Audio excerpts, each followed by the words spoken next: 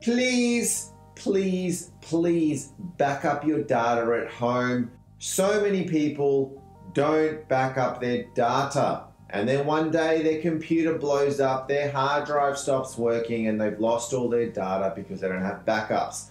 So today we're going to be talking about a little bit about backups, and hopefully I'll give you some ideas and some tips on how you should be setting them up and working with them at home.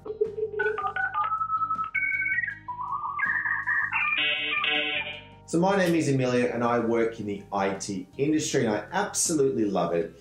And today we're talking about why backups are important.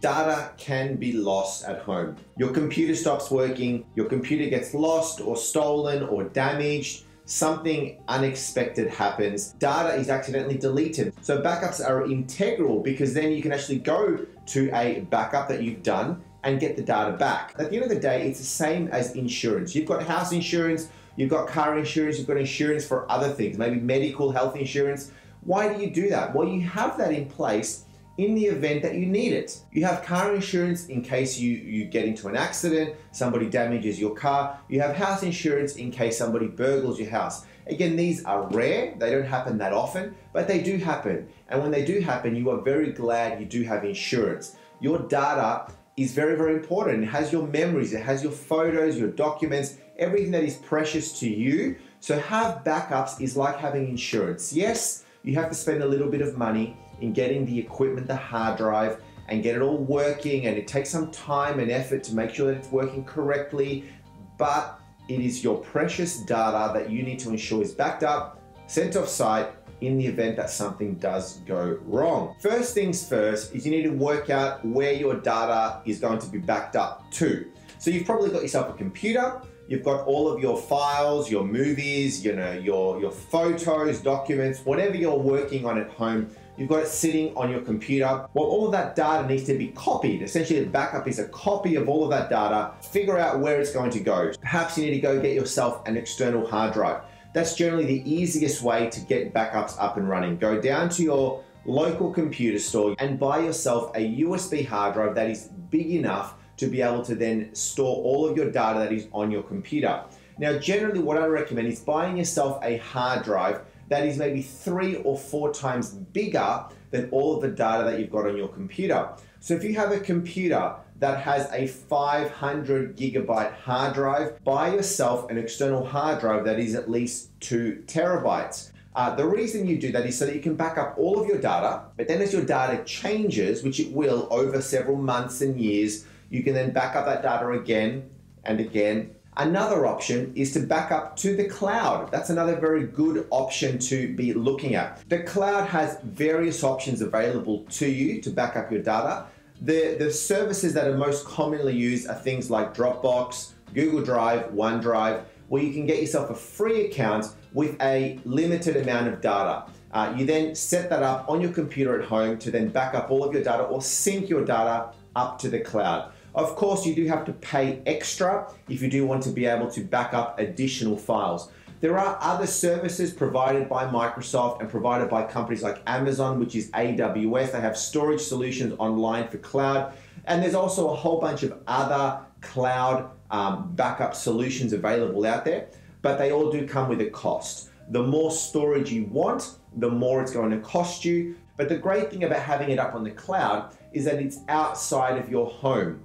If you have an external hard drive and you've backed up all of your data to that external hard drive, and then you grab that external hard drive and you put it in your closet, it's right next to your computer, or you've put it in a different room in your garage or wherever, it's still within your same house. So if your house gets burgled, if it burns down, if something terrible like that happens, then potentially you don't only lose your computer where all your data is sitting, but you also lose your USB external hard drives with all of your backed up data. So having it on the cloud ensures that that data is not inside your house, but it's somewhere protected outside of your house and it's on the cloud. Now that is the cloud option. Again, as I mentioned before, cloud is free for a limited amount of storage. That could be enough for you, then the cloud may be perfect. If you're willing to pay a little bit of extra money and then you've got more data up on the cloud. The other option is with your external hard drive, what you can do is you can have 2 external hard drives. You have one external hard drive where you've got all of your data being backed up to that one hard drive, and that is sitting in your house.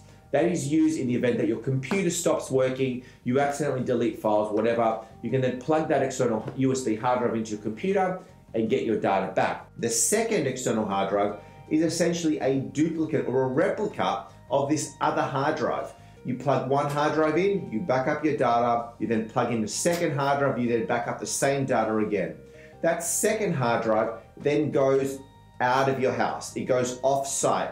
You can give it to a family member, you can take it into work. You essentially need to get that hard drive outside of your house. So once you've got your hard drive or your cloud or whatever you've got set up, you need to have some appropriate software on your computer to be able to manage your backups. If you're running Windows, you've got Windows Backup. All you literally do is you open up the software, you point all the data that you want to back up, and you tell it where it needs to save it to. If it's a USB hard drive, you just say save it to here. It'll then do the whole thing for you. As part of this software, you set up schedules, you tell it when you want to back it up, how frequently, if it's daily, if it's weekly, if it's monthly, whatever it may be, and it does that whole thing for you. If you're on a Mac, you've got Mac's Time Machine software. Very, very similar. You have your external hard drive, you open up Time Machine, it will ask you where do you want the backups to go. You select your external hard drive, and then it all does it for you automatically. It'll do the scheduling, it'll back up. Anytime it finds a change, it'll go and do all of that for you. So you can set up jobs to back up all to one hard drive, and then you plug in your second hard drive, and then you run the job again, so then it backs up to the second hard drive. You take that second hard drive out of the office. Now, what I generally like to do is ensure that my backups are up to date. The last thing that you want is to have an external hard drive, you've got all of your data backed up, and that is brilliant. That is your backup here in your house, that's the backup outside, they're up to date. But then weeks go by, months go by, you've just gone on a trip, you've uploaded all of your photos, you've worked on a very large document, it's all saved on your computer now, and you're not remembering to do the backups. So make sure you get that external hard drive, plug it back into your computer and run it back up again so you've always got an up-to-date copy. What a lot of people do is they'll always have a hard drive plugged into their computer. That way it's always there and it's always ready to take up the backups of all of your data. The one that is outside of your house, you can bring it back perhaps every month, quarter, every 6 months, whatever it may be. You bring it back into your house, you plug it back in, you back it up again, and then you send it back off site. Really, the frequency of how often backups take place is up to you. The more often you do backups, the better. So as I said at the start of this video, please, please, please set up your backups. You've got no idea how important backups are until something goes wrong. I tell you, I've encountered so many people, including myself, where I didn't have adequate backups. I then lost data and I kicked myself because I didn't have backups in place. So get backups running now, because in the future you may not know what happens. So there you have it. There is my overview. We really did touch just from a very high level, just on the surface. We can talk a lot more about it. And look, either way, I would love it if you commented below. Give me your thoughts, your recommendations, your ideas. If you did find this helpful, do let me know. If you did find it helpful, please give me a thumbs up.